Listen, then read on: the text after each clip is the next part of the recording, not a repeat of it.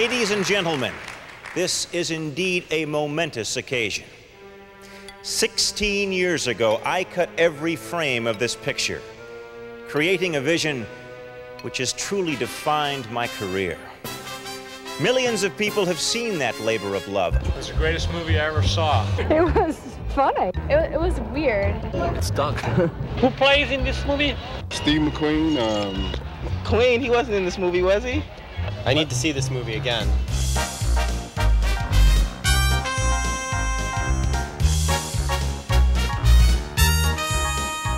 Attack of the Killer Tomatoes is surely one of the epic motion pictures of all time, assuming a rather loose interpretation of the word epic.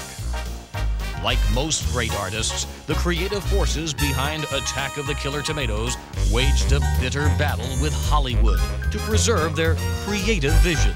Fluke, a flatworm of... That's not it. Fluke, a stroke of luck. Yeah, that's it.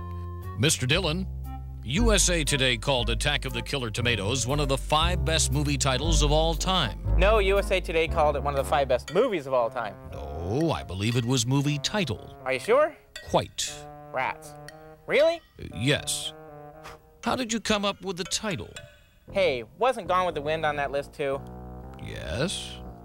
Why don't you ask Margaret Mitchell how she came up with the title for her movie? Bet that would be an interesting story. It was the title of her book. Wow, really? Gone with the Wind was a book too? Yee. From its creation, Attack of the Killer Tomatoes caught the imagination and fascination of the public, capitalizing on the oldest of human fears.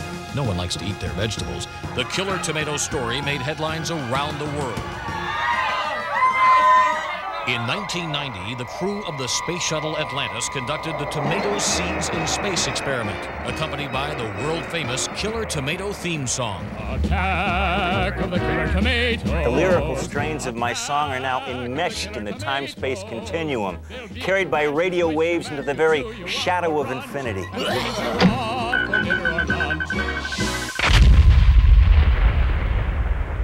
Now, in the interest of fairness, we present an opposing viewpoint. I understand that the members of your organization feel that the image of tomatoes in this movie is biased. Exactly. We feel that the portrayal of tomatoes in a negative light is demeaning and prejudiced. So you are saying that tomatoes are actually harmless? Of course. And that any portrayal of tomatoes as deadly is a wild exaggeration? We're peaceful and friendly, dude. So, it would not bother you to be called a slimy dirt hugger? No more than calling you a flesh-eating vegivore. Rabbit food? Biped. Weed lover? Ape descendant. Cross-pollinator? Forbidden fruit eater. Ah, your mother lives in a salad bar. Hey, I'm gonna make tomato sauce out of you. Take this. Like White Christmas and It's a Wonderful Life, Attack of the Killer Tomatoes has become a true holiday classic. Did you know that Gone with the Wind was a book too? Here's a Killer Tomato Christmas party favorite, the always popular Bobbing for Tomatoes. Then it's time to turn on the old TV for another viewing of the world's first interactive movie.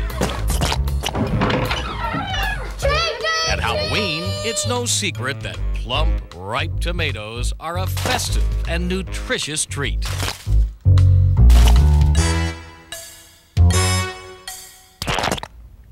And the holiday just wouldn't be complete without the traditional tomato lantern.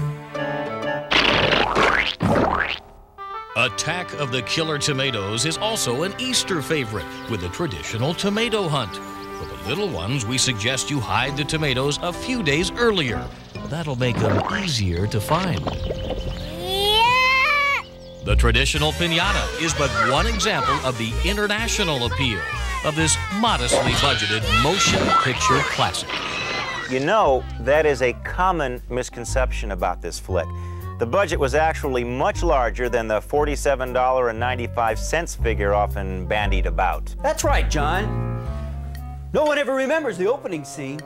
A cavalry charge of over 10,000 bazooka-wielding Cossacks launched from an aircraft carrier in the middle of the Dead Sea.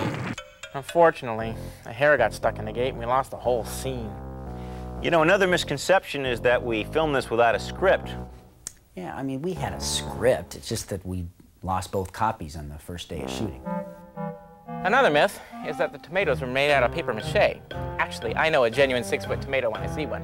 And let me tell you, they're great big round red things, sort of like pet rocks, only they're not rocks, kind of like big beach balls, only they're not beach balls. Now might be a good time to move on. They got seeds in them like cucumbers, only they're not cucumbers because they're long and green. They're more like bananas because they have a, kind of a thick skin, but they're not like bananas.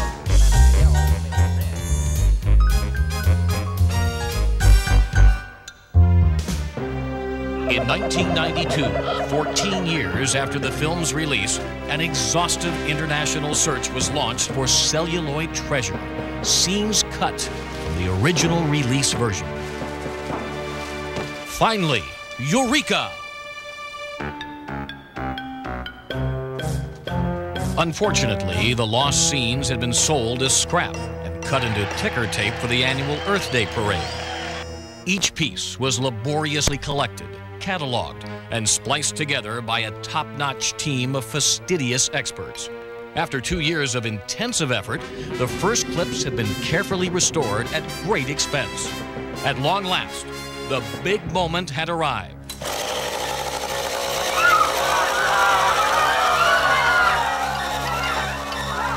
You idiots! You restored the wrong movie! And then, quite literally by accident, the real lost footage was found. Zowie! And thus, here it is, fully restored, uncut, uncensored. Wait a minute. If you cut the original picture, how can this be the director's cut? Sick him, guys. Hey, wait a minute, this is my get away from me! As I was saying, enjoy the show. Roll 'em!